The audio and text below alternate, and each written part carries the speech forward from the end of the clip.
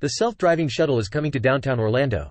This new transportation option will be free to ride and will operate on a 1-mile loop around the downtown area. The shuttle is equipped with sensors and cameras that allow it to navigate the streets safely without human intervention. It is the first time that a self-driving shuttle has been deployed in a major U.S. city. The success of the pilot program could pave the way for the wider adoption of self-driving technology in the transportation industry.